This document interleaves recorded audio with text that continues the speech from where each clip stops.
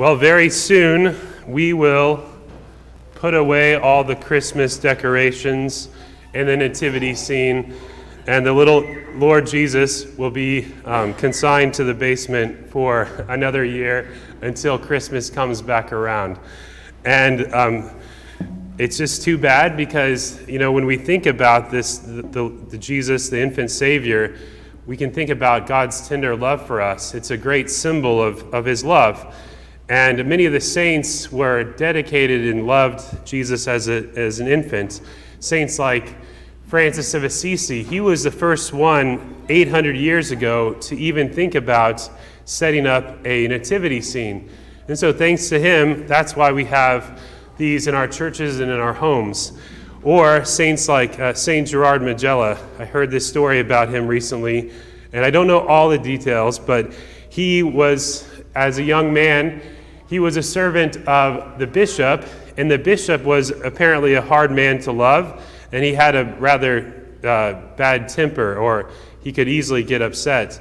And Gerard was running an errand for him when he was at the well at the city, and the key to the bishop's house fell into the well.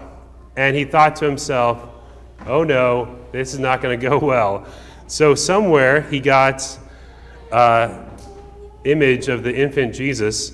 I don't know if it was about this size or what, and he tied a cord around the little statue, and he lowered it down. At this point, people are gathering around to see what's going to happen. And he lowered down the Lord Jesus, and then he pulled it back up, and right hooked to his hand was the key to the bishop's house.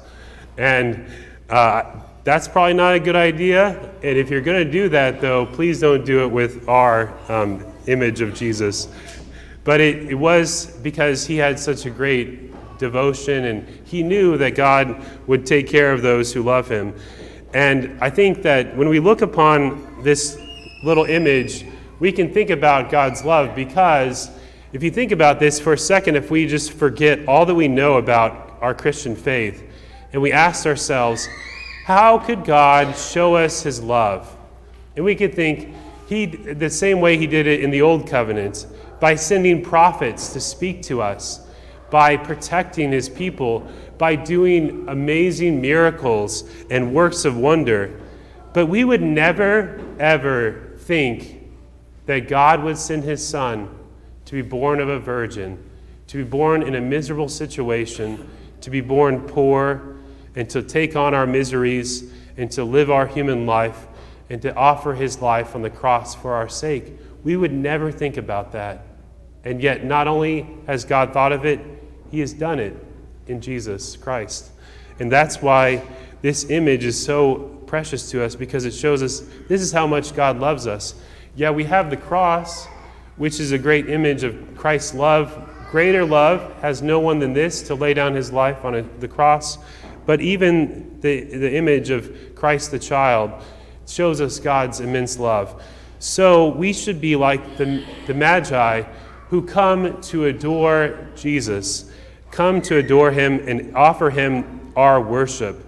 When we put Jesus in the center of our lives and we offer him our worship, it means that we resist all forms of idolatry. And idolatry is putting something else in the place of God. And it's such a temptation today.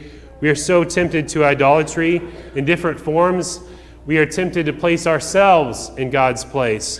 That's the most common one.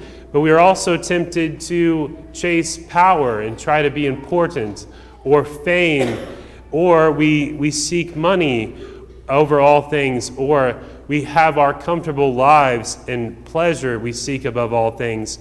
All of these things are a form of idolatry.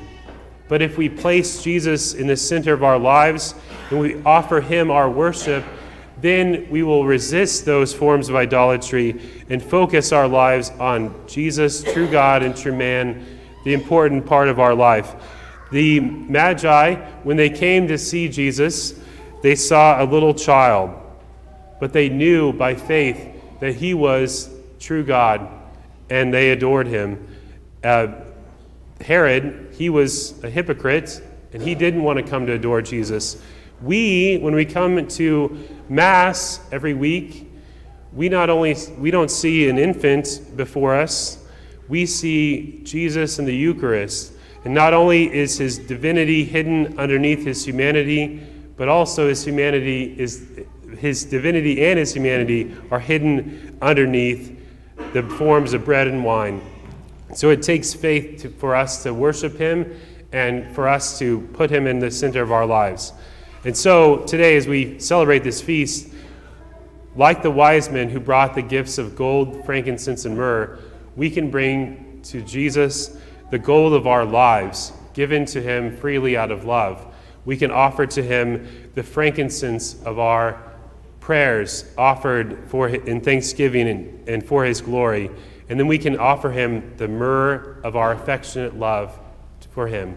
So when we come today and every day and every week, we can adore Jesus and put him in the center of our lives. So we'll have to say goodbye for now to our little Lord, but you have my permission that if you want to keep up your nativity set for a little bit longer at your house, you can do so.